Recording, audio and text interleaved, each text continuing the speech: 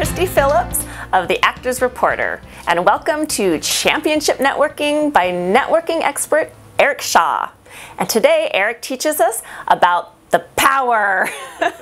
You know, the professionals who hang with a prominent speaker or guest of honor at a public or invitation-only engagement, they know exactly what they're doing.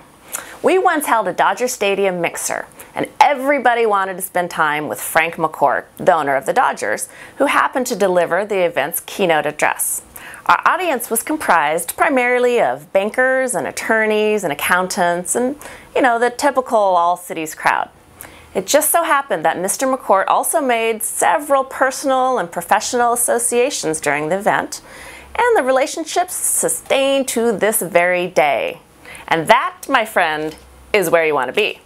Get to know those in influence, but also be sure you can create mutually beneficial scenarios, because networking is a two-way street.